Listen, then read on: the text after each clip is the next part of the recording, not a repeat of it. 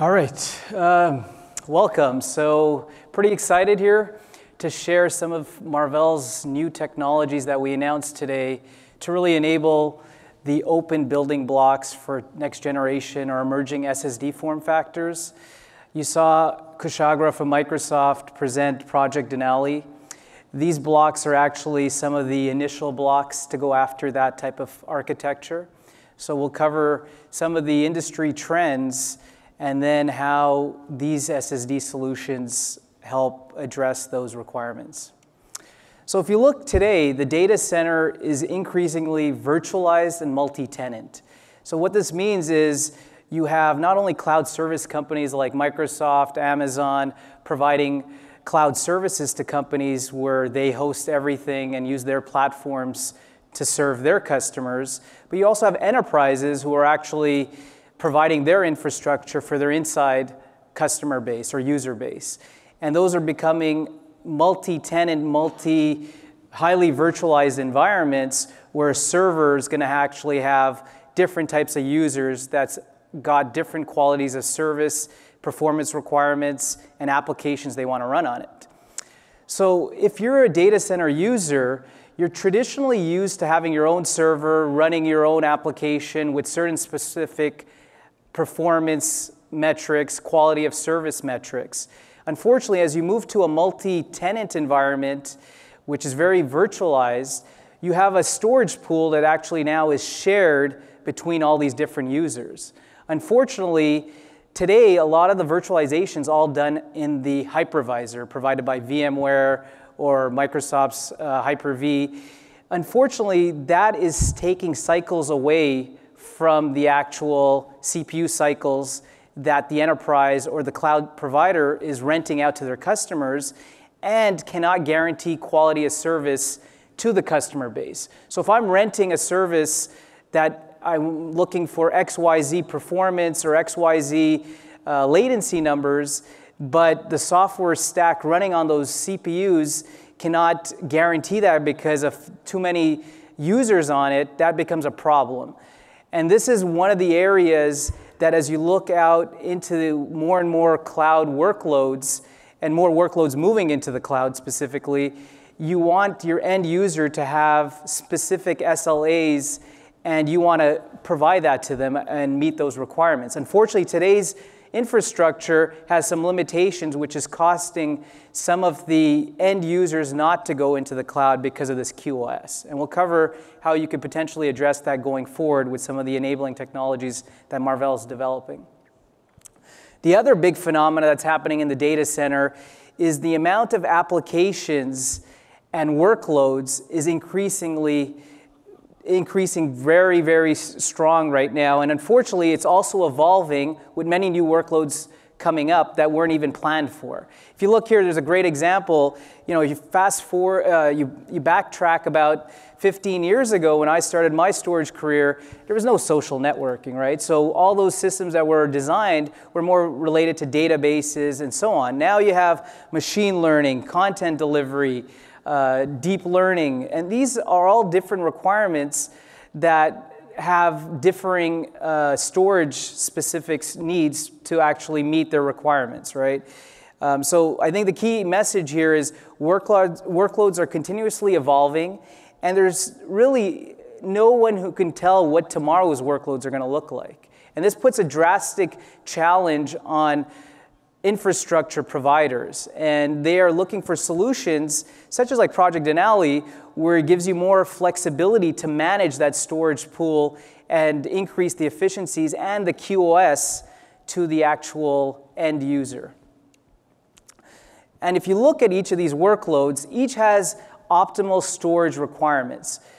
That could be capacity, you know, where some workloads need a lot of capacity, specifically like if you're looking at a machine learning type of application, you want a big data set that you want to analyze, you'll have a huge capacity. There'll be others where you just want to cache certain workloads where your capacity will be a little lower. And these all evolve and differ from each of the different applications and workloads. Similarly, performance. Some are read-intensive applications, some are write-intensive applications, some are random, some are sequential. As you can imagine, all these different workloads have differing requirements, and not one piece of storage solves all of these. Then there's the latency side. Some are very latency sensitive from a write perspective. You just completed a transaction. You want to store that right away so it's persistent.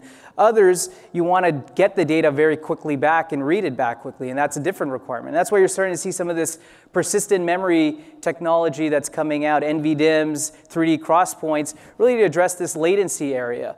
Endurance, life, and redundancy are other areas. Some workloads are very write intensive, so you're going to wear out the storage very quickly. Others are very read intensive, where the actual life and endurance is much longer, you're able to keep it. And then certain workloads, you need redundancy. Not only redundancy by replicating the data, but also by actually having hardware replication or redundancy, 2 paths to the actual storage.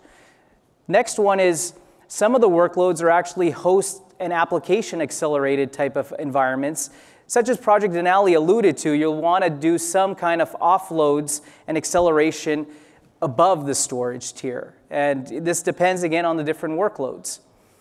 Power and thermals, as we know, as you get more and more dense, the power becomes a bigger challenge, as well as thermals. And actually, thermals is probably a bigger concern than power to manage all that density in a given 1U or whatever form factor you're optimizing your infrastructure for.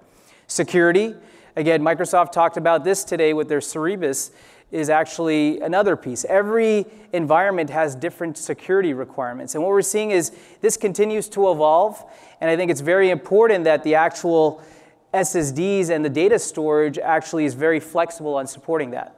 Unit of scale. Some of these infrastructure areas need a big unit of scale. Some need a small unit of scale. Again, different form factors, different storage solutions. And then last but not least, dollar per gigabyte.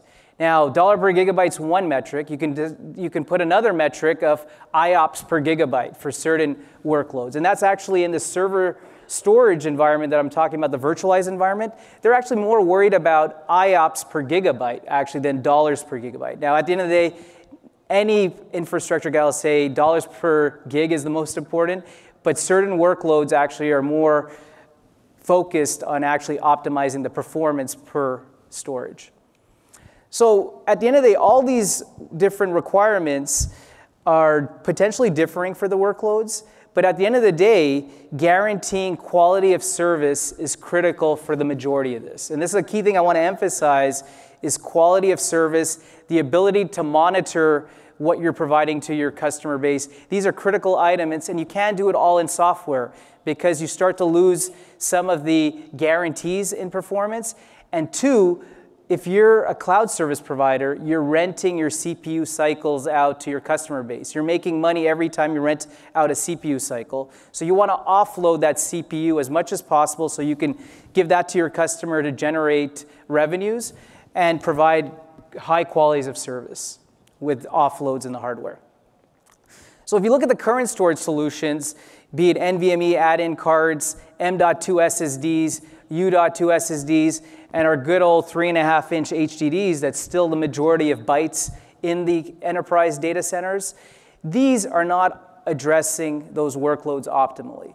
They address certain workloads well, but they don't address every workload optimally. And I think this is where the industry is starting to innovate and come up with new initiatives, new form factors, new projects like Denali.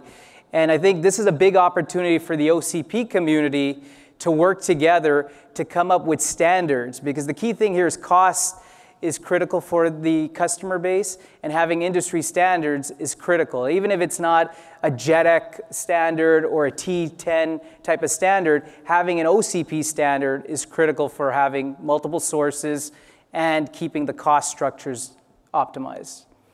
So if you look at the current activities in the market, you have emerging industry standard SSD form factors. You have the EDSFF, or better known as the Intel ruler. That is a very interesting new form factor that lets us do some new creative stuff, not only to increase capacity, but you can start to put some innovation offload engines into those EDSFF. NGSFF, another form factor led by our friends at Samsung. Again, another creative form factor. Now, those are good form factors to get us started, but I can promise you right now, it's not the end of new form factors coming. Expect more new designs coming. You saw, I think at the last OCP Summit, our friends at Facebook had a drive called, or a carrier called Ava. Ava was putting 4 M.2s into a carrier. That's an example of another form factor, another design. Expect more of this type of innovations coming forward, but us as an industry really needs to drive towards standard high volume solutions so you can actually get the cost structures that we all want to drive, scale going forward. So I view these new form factors as the starting point. I do view them as innovation sandboxes. So you have this area of space. How can you innovate in that form factor, leveraging the industry standard connectors, PCB structures? That's what's needed to really drive economies of scale going forward. And I think you're going to see that in the coming year with some of the innovations we're working with the OCP community members. So what are some of the potential new innovations for these emerging form factors? Workload accelerators. Why not put some of these offload engines like key value, but let's have standard key values. Like Kushagra talked about, people are doing all their own implementations. Can we get to one that's more industry standard that everyone can evolve around? Same thing within compute, programmable logic, machine learning. These are all great buzzwords that all the startups everywhere are putting on their slides. But to drive volume adoption, you need standards. And I think that's a critical thing where the OCP community, we can work together to develop these innovative solutions. Emerging memories. Why not put some new memories on these SSD form factors? Put some resistive RAM, put some 3D crosspoint, do some hybrid memory architectures. You know, our good friends at Lite-On introduced today a nice NVMe M.2 hybrid NVRAM drive based on Marvell controller technology that mixes DRAM and NAND with 2 namespaces. So you can actually write your low latency into the DRAM and keep it persistent with a supercap. Those are the type of innovations you want to drive. Leverage high volume industry standard components and innovate around that. Then there's going to be new protocols and interfaces, right? We're right now working on NVMe 1.3, which helps you take care of some of the I/O determinism, takes care of some of the other new innovations you want to do at the protocol level. We'll have obviously more NVMe 1.4, 1.5. Then there's going to be NVMe over Fabric, right? NVMe over Fabric. Why stop at NVMe over Fabric into a JBOD or into a storage system? Why not go to the drive in the future? Why not innovate to that level and really have distributed storage in the future? Then there's the Gen Z and OpenCAPI interfaces and protocols that are being invented. That also provides opportunity for more innovation and new architectures. So these are some of the key building blocks and form factor where you can leverage this stuff to go after new form factors. So I think it's a really good opportunity to show what we can do as a community to innovate leveraging industry standard components. Now let's talk about some of the Marvell solutions we just announced today. Let's start with the industry's first NVMe SSD switch. So I really want to specify here, this is an NVMe switch, not a PCIe switch.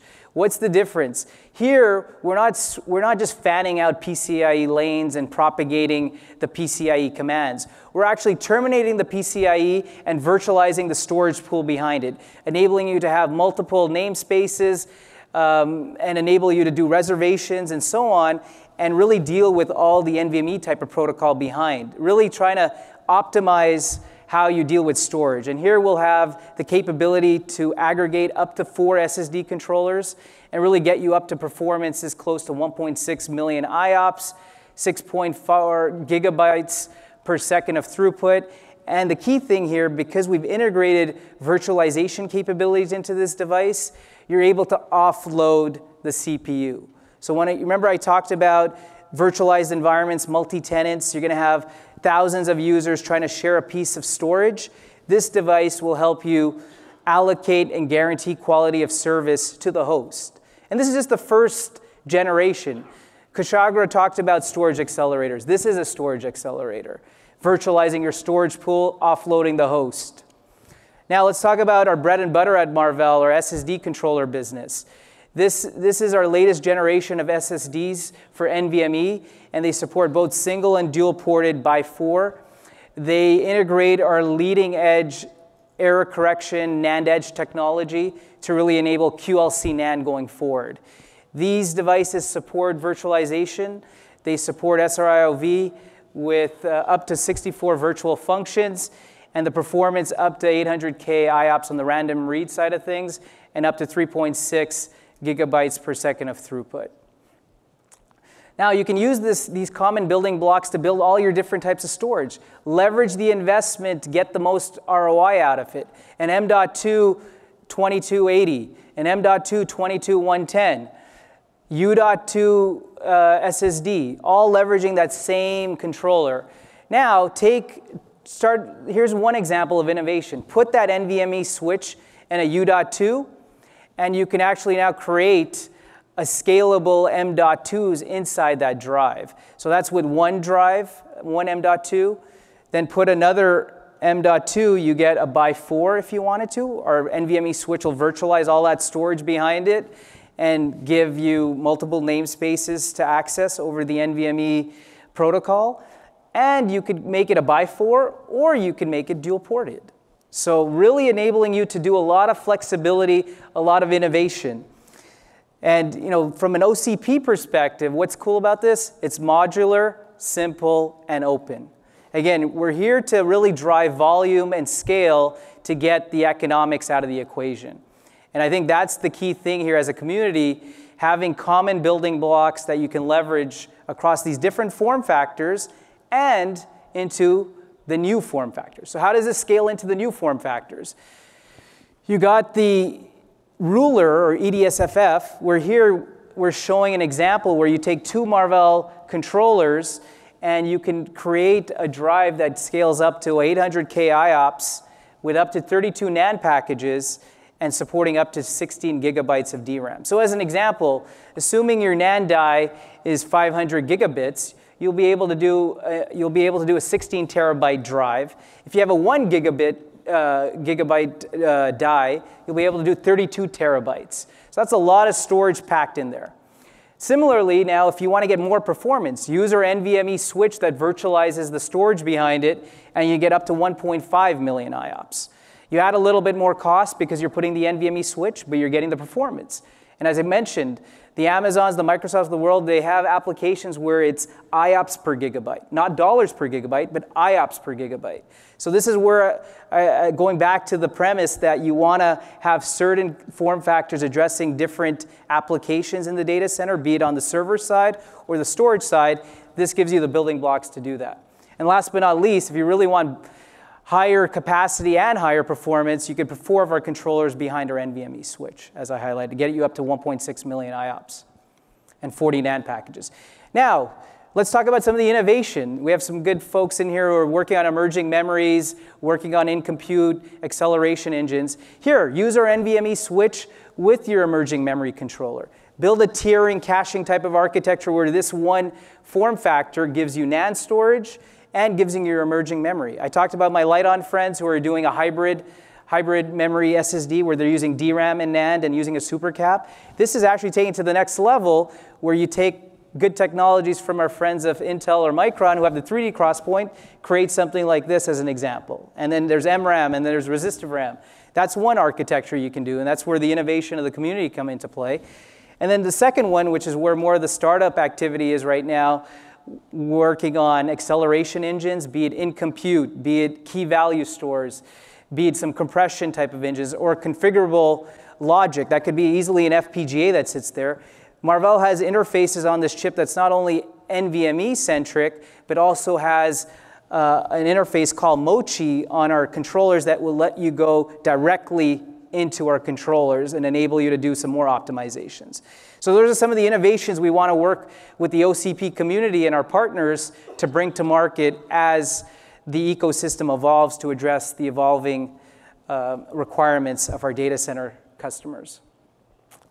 So to summarize, you see the virtualized data centers continuing to grow, and the end users are seeking bare metal performance. This is a key thing I want you all to take away from here. Bare metal performance is like if you had a dedicated server running your application, you know what kind of performance you're getting. Unfortunately, when you put that in a virtualized environment, you have multiple users going in there. You have software that's managing those multiple users, managing the storage. Some of the QoS, quality of service metrics, unfortunately break. The monitoring capabilities start to break. And having offload accelerators like our NVMe switch enables you to take advantage of some of that stuff. The number of workloads are increasing with differing storage needs. Again, this is another key one, and I think Kushagra's keynote today really highlighted why you have to change the architectures going forward, really because of all the differing requirements going forward and optimizing from an efficiency perspective. Again, the current solutions, we love all our 3.5-inch HDDs, 2.5-inch HDDs, and all the M.2s, U.2s. Unfortunately, those are not all addressing the storage requirements in an optimal manner. So again, we got to innovate as an industry to come up with new types of form factors, new types of solutions to increase the efficiencies of these hyperscale emerging data centers. Emerging SSD form factors, great stepping stone. It gives us a sandbox of innovation opportunity, right? We can use that as a sandbox, start to innovate, and I think that's going to be a key starting point even for Project Denali, right? You saw Project Denali, how he wanted to carve it up with the host versus the target. That's just showing you early stages at a high level of how the architecture can evolve, but the form factor is going to also evolve potentially going forward. And then last but not least, just a plug for my company, is we have chipsets that help enable this, right? I think we've been in the storage business for a long time, HDDs, SSDs. Key thing here is we have the scale to continue to invest and not just do point solutions, but be your end-to-end solution provider. With Cavium coming on board as well, we add more value for these architectures going forward. And we're looking forward really to work with the OC community members to drive these innovations. And I think Project Denali is just one of the first opportunities, but there'll be many more. Thanks. So we got about 3 minutes for questions, so let's open it up. If you could go to the mic if you have a question, that'd be great, or I'll repeat the question. Any questions? Was it that straightforward? So you talked about offload engines. Yes. You talked about encryption or compression. What are the other ones that you have? So I think the question was, I talked about compression, encryption as some of the offload engines. What are some of the others? So I think, this is a big area of innovation. You look at all the SSD startups getting funding today, they're talking about in-compute or computational storage. They're talking about key value storage. Those are some examples. I think Kushagra talked about not only compression encryption, but he also talked about erasure coding, acceleration. So I think this is TBD. This is where the industry, there's a lot of opportunity to put more engines. One of the areas I'm really excited about, and again, it's a buzzword, so we'll see where it goes, is artificial intelligence, right? Learning the data patterns that are going to your storage, right? Some inference and stuff like that. So these are some of the areas, right? Again, there's a lot of startups working in this space, but these are just examples, and I think as a community, we want to work on those and standardize it, because right now it's all very proprietary. No one wants proprietary, because that's not going to scale, and it'll be very boutique and very niche-y, right? That's not what we want. Okay, next question. You just mentioned that the form factor have EDSFF and NGSFF, and you mean that the OCP will define a different one? Yeah, I think I don't want to speak for the OCP community. I just believe as you look at today, you look at what we did at the last Open Compute Summit. Facebook did this AVA SSD. That was their own carrier type of look. Then you look at what Microsoft did with their JBOF using 4 M.2s going into a carrier. Those are some of the first innovations, right? But just think, fast forward a couple of years from now, you'll see more of those types of innovations around some of these building blocks, as well as around Project Denali, as an example. Okay, I know. Okay. Any other questions? 1 minute left. If not, you can always pull me to the side. Okay. Well, thanks, guys. Have a good one.